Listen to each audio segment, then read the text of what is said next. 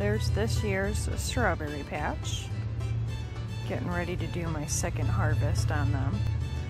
Notice that I've got a net across the top here to keep the birds out. Last year, birds got my all my strawberries, so this year I've learned, make sure I've got a net across there.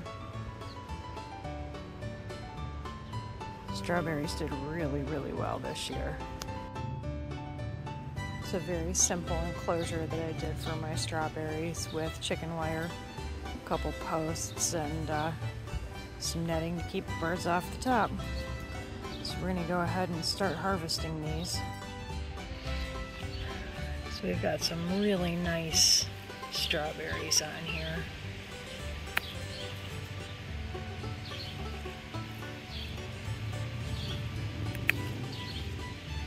Now you'll notice some of these have fallen off. I didn't get out here in enough time, or in quick enough time as I wanted to. There's a lot going on the past few days here, so a couple of them fell off, but that's okay because I have chickens, so they're gonna get a treat.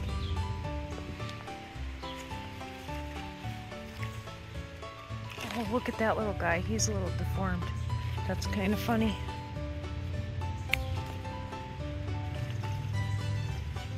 Oh yeah, these are going to be super sweet and good. A couple that I missed the mark on, but that's okay. Chickens will eat them.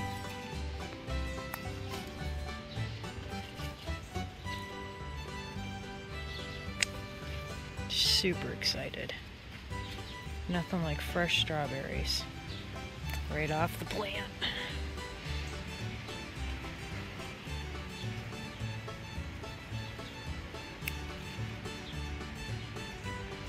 Make sure to check the links below too, because I'm going to leave some links that have the stuff that I use to build up my fencing around the strawberries and everything. You can use them for your regular garden too. Definitely helpful to keep the pests away. Love the wildlife, but don't like it when they're eating my plants.